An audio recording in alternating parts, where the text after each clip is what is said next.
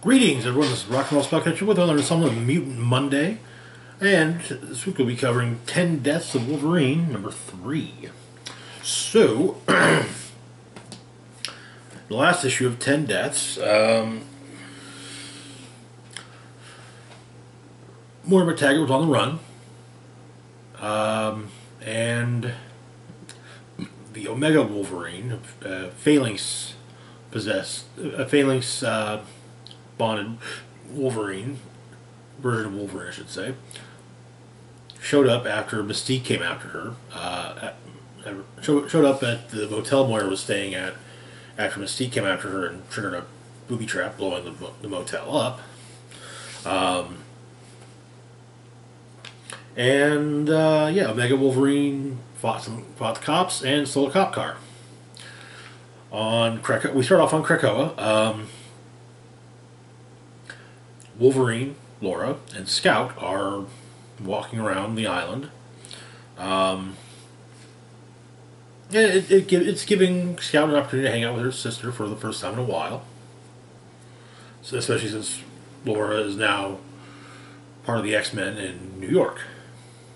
But Xavier mentally contacts them, leading to the vision of Xavier being attacked by Laura, explaining that he has something he needs her help, showing her images of the Omega Wolverine, and of course Laura asks the best question: why not ask Logan? Of course, Logan's indisposed, and Xavier figures that who better to send in pursuit of a Wolverine than a Wolverine. So Scout pops down and says, I think you meant to say Wolverines. So, in San Francisco at the Epiphany campus, we're about to have their big launch, and Arnold Chekhin,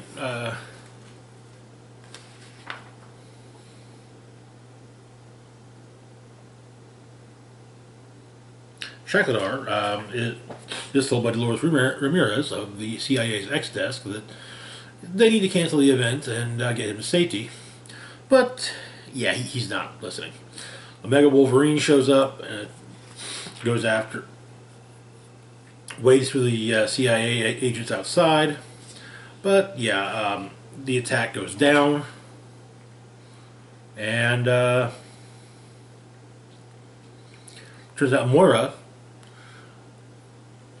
leaked information to the CIA, the idea being that maybe the CIA and Omega Wolverine would take each other out.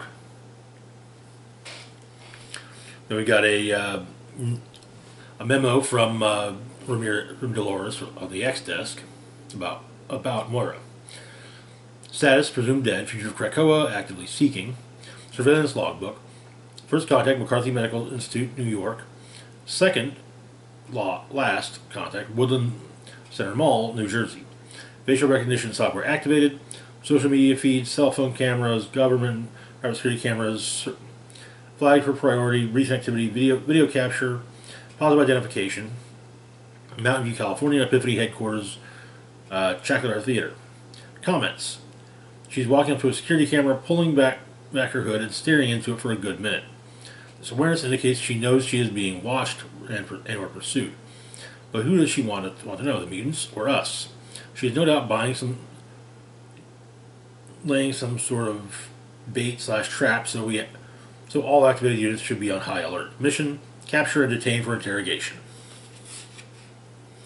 But Chackledar manages to get away from the campus, and Moira's waiting for him at his retreat north of San Francisco, and she tells him everything and explains that they're going to save the world from the mutants.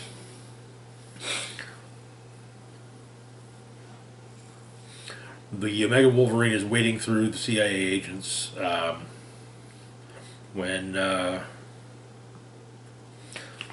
Wolverines attack him. starting with Laura, then Gabby, then Dakin. Apparently the working theory was that the Omega Wolverine was someone pretending to be Wolverine. But, and Dakin was convinced to join in the whole thing, because Laura and Gabby thought it would be therapeutic. Hunt down and beat the shit out of some wannabe version of the old man. But Dakin notices the way that the Omega Wolverine fights, speaks, smells.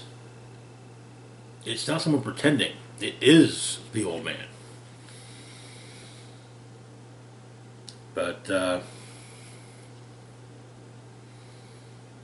Wolverine sheathes his claws, explains that none of them make it, and he knows how each of them dies. But he's injured. Or maybe sick. But the first thing that Chakradar does for Moira is make her a new prosthetic. But it looks like the plan is to put her mind in a robot body, so she can get her 11th life. We then fast forward to year 1000, after Wolverine has killed Moira in the future. Moira comes to him.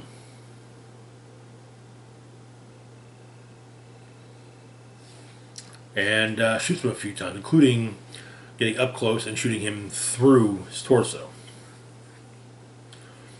And he's explaining the story to Laura, Gabby, and Dakin. He explains that that was the end of one story, but the beginning of another. And that is where our issue ends. I've been saying this for the last couple weeks or so, that I'm honestly enjoying 10 Deaths more than I am 10 Lives. It feels more important, you know, because there's no way they're